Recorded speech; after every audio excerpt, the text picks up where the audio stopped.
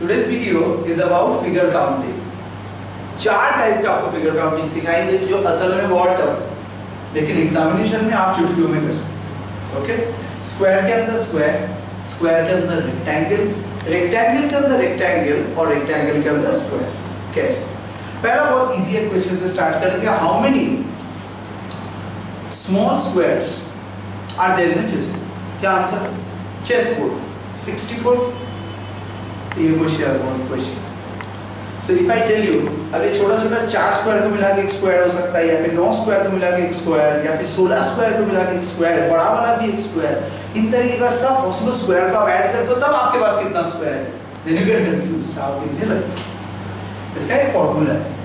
इस तरीके का अगर चेस बोर्ड है, मान लीजिए एक 2 into 2 बोर्ड, 1 2 3 4, आपके पास कितना होगा? 4, और ये बड़ा मिला के 5।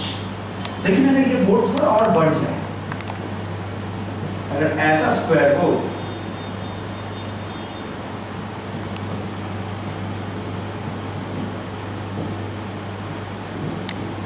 तब कैसे? ध्यान से देखिए, ध्यान से इसको देखिए, सिर्फ इसको। कितना लग रहा है? 1 2 3 4 5 6 7 8 9 और बड़ा वाला 10।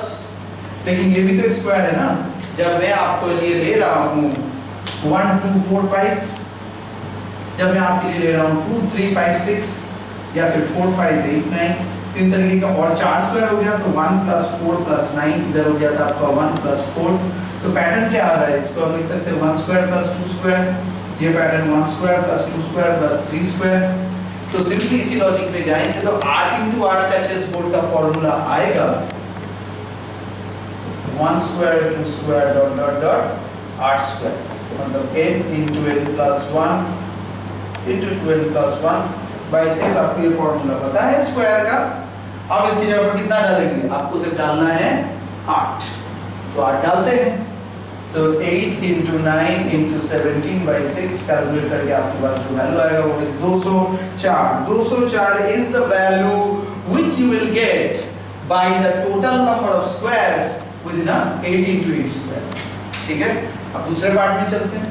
इसी बोर्ड के अंदर अगर रेक्टेंगल ढूंढने के लिए बोले, पहला वाला हम लोग का स्क्वायर विदिन अ स्क्वायर हुआ, अब रेक्टेंगल विदिन अ स्क्वायर। इसका फॉर्मूला थोड़ा सा अलग होगा, उसकी तरह नहीं है, क्योंकि ये याद रखना रेक्टेंगल को क्या चाहिए? समथिंग अनयूजुअल, एक बड़ा सा लेंथ, छोटा सा विड्थ, दैट्स इट। तो ये हमेशा ज्यादा होता है। इसका एक फॉर्मूला है n × n + 1/2। ओके, इसमें थोड़ी देर में आगे, पहले फॉर्मूला कैसे आता है समझा। पिछला वाला फॉर्मूला इस पैटर्न से आया था, तो यहाँ पर हम लोग n × n + 1/2 होल स्क्वायर जब ले रहे थे, यहाँ पर n का मतलब क्या? अगर 8 × 8 बोर्ड था तो n = 8, अगर 4 × 4 बोर्ड है तो n = 4, अगर 2 × 2 बोर्ड है तो n = 2। तो वैल्यू डाल देते हैं 8 × 9/2 होल स्क्वायर।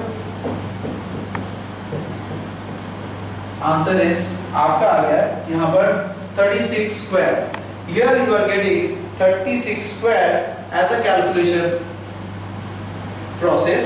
आपको सिर्फ यहाँ पर में एक ही पैटर्न को फॉलो करते हुए जाना है कि ये how many ways to get it. वैसे 36 square, you know, this will give you 36 × 36 12 96। मैंने आपको बोला था कि आपको मिनिमम 50 तक स्क्वायर को याद रखना ही है। ओके, और उसका भी एक प्रोसेस मैं सिखाऊंगा कि आप याद नहीं रख सकते हो, मेरी तरह भूल जाते हो तो आप कैसे याद रख सकते हो।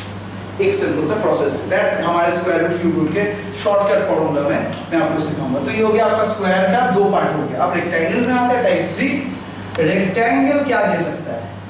रेक्टेंगल के अंदर स्क्वायर, इसका फॉर्मूला है mn m - 1 × n - 1 m - 2 × n - 2 चल दोस्त। ये है क्या? m = आपका है नंबर ऑफ स्क्वायर्स का, sorry length wise small rectangles, m = breadth wise small rectangles। तो अगर आपको बोलता है क्वेश्चन कि 6 into 4 फॉर्मेट में कितना स्क्वायर आएगा बोलो, तो आप क्या करोगे? 6 into 4 प्लस 5 into 3 घटा दिया। नेक्स्ट आपके पास है 4 into 2, देन आपके पास है 3 into 1, उसके आगे जाने का नहीं है because then it will be turning out to be 0. So the formula's answer is 24 plus 15 plus 8 plus 3. So this will give you 24, 32, 37, 40 and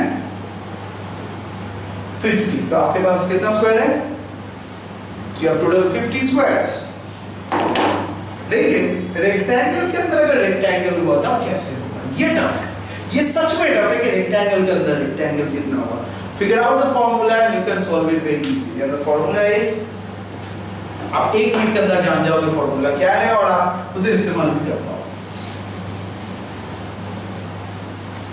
rectangle के अंदर रेक्टेंगल R से R and the formula is m into m plus 1 by 2 into n into n plus 1 by 2. Clear है? Again, m क्या है आपकी? As I said, याद रखो m क्या है, भूलो मत। m क्या है? लेंथ वाइज कितना है और n है ब्रेथ वाइज कितना है। बस सिंपल सा लॉजिक है, लगा दो। 8 into 4 वाला सिंपल सा हमारा पुराना है। 6 into 4 you apply that one. So and you will get that 6 into 7 by 2 and that 4 into 5 by 2.